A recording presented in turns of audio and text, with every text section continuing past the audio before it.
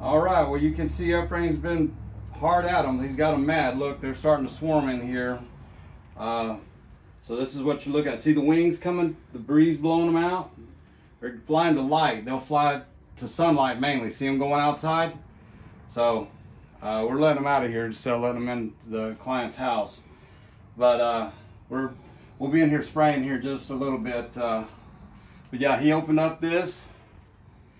And that is a bad structural problem right there. They're gonna have to do some serious, they've eaten that top plate in half. But yeah, so you can see what we're looking for, trying to find these carton nests, and there's definitely one right there.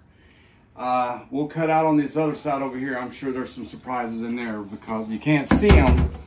It just looks like plain sheetrock. If you want to look around the corner, it looks.